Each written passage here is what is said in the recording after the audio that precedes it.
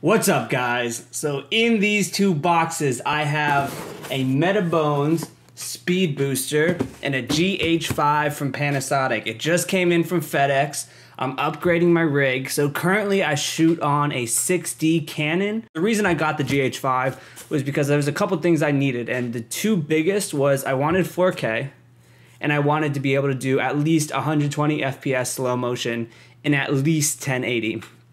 The GH5 does all of that. It can do up to 180 FPS at 1080p. Low light is probably equivalent to the old 6D. I couldn't imagine. It's probably even a little better. I've heard it can go probably up to about 1,000 ISO before you want to stop messing with it. The old 6D, not the Mark II heavy, the old 6D, that's what I'm shooting on.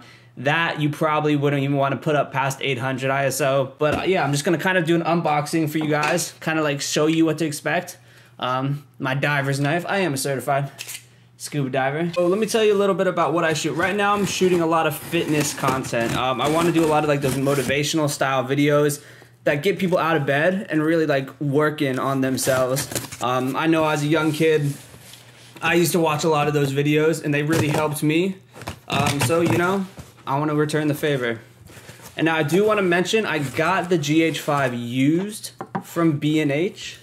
This isn't new. So here we have Micro Four Thirds Lumix GH5. Alright. Open this bad boy up. So I was been shooting Canon, and one of the big reasons I was hesitant of going to any, like even switching to Sony right now is because I'm not familiar with them, and that just might be like a really low-key reason. So here we have the Lumix GH5 Micro Four Thirds camera, 4K, 120 FPS at 1080. Beautiful. The body size, it feels really good in my hands, I'm not gonna lie. So from all the research I've done about the GH5, I want to tell you guys a little bit of why I decided to get this instead of, say, a Sony. The first reason was because of the slow motion capabilities. I wanted a camera that can do 120 FPS at 1080. The GH5 checks that box. Also, I also wanted to get into the 4K game. That's for when I'm shooting for YouTube.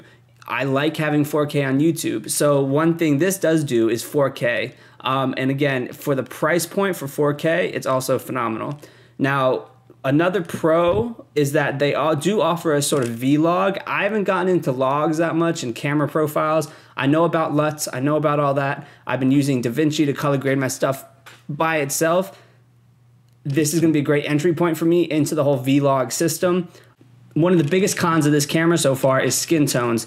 There seems to be a little bit of color smudging in the skin tones with this camera. It doesn't do the greatest job with skin tones. That's what I've seen so far. I haven't done any practice. I haven't shot with it. I mean, I've seen side-by-side comparisons with this and say a C300 or a Sony a7S II, and there was a little bit of color smudging from what I saw on the YouTube, but there wasn't anything drastic to the point where I'd say, that's not what I'm going for. And again, if you want a quality camera, if you want a camera that does exact skin tone matching in perfect colors, like you're going to have to spend more than what a GH5 was. But for the $1,700 mark, to get 4K, to get 100 FPS at 1080 is just like a fucking phenomenal to me. Another reason was the low light capabilities. I mean, I wanted to go for a camera that was really good in low light. That would be like the A7S or the A7R II. Those cameras, those Sonys, they're great at like phenomenal at low light.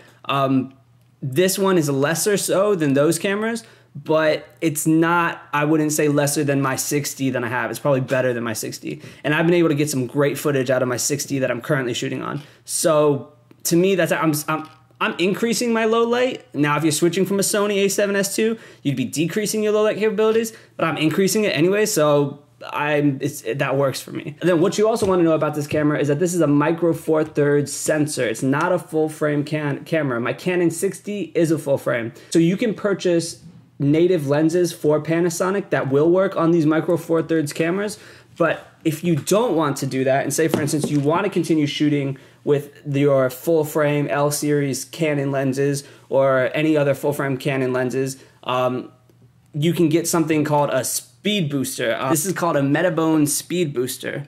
It is a 0.64. Open it up with the Davenant. And what this will allow me to do is adapt my Canon lenses onto the GH5. One huge benefit of shooting with the Speed Booster is that I get an extra stop of light. So what does that mean? That means if I'm shooting, for instance, the 24 to 105 f4 on my full frame camera, then it's actually gonna be a stop down, so I'll actually be shooting at an f3. So we'll be getting more light. I think it's an f3. It's an f2.8. I don't know exactly. I get a stop of light, which means I get more light. So here we got the Metabones. So Metabones is the brand. So what this is gonna allow me to do, again, is attach my L series lens to the Micro Four Thirds camera. Boom, which is right there.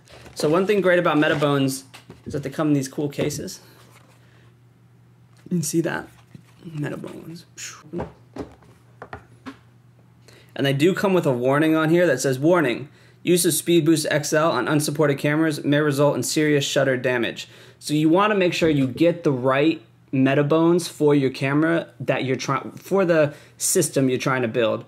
Again, this 0.64 works to adapt my Canon EF lenses onto a Micro Four Thirds GH5. So let me see if I can just attach this up again. This is the first time I haven't attached any of this stuff before, so you guys are seeing firsthand what it might be like if you guys ordered a GH5. Do some tests. So now we have the Micro Four Thirds, the Speed Booster. So what's going to end up happening is this be able to lock in just like that. So now what we have is our Speed Booster attached to our GH5, and I can't take off my lens because the lens is attached to what I'm recording this. But then what would end up happening is I'd take this off and I'd attach the Canon EF lens right onto here. Alright guys, so here we have it. We have a GH5 attached to a Metabones Speed Booster. Again, the reasons why I got this: 120 FPS at 1080, as well as 4K internal recording. The Metabones allows me to use my L series Canon lenses, so I don't have to purchase any more lenses. Again, I hope this video helped you decide if you're looking into getting a GH5. I'm going to put some more video links in my description box. These are the videos I watched to help me decide on this purchase. I hope this video helped you. If it did, please give me a thumbs up and subscribe to the channel. I'm going to be releasing a skin tones review of the GH5 later. Again, I hope this helps. Good luck on your journey. Have a great day.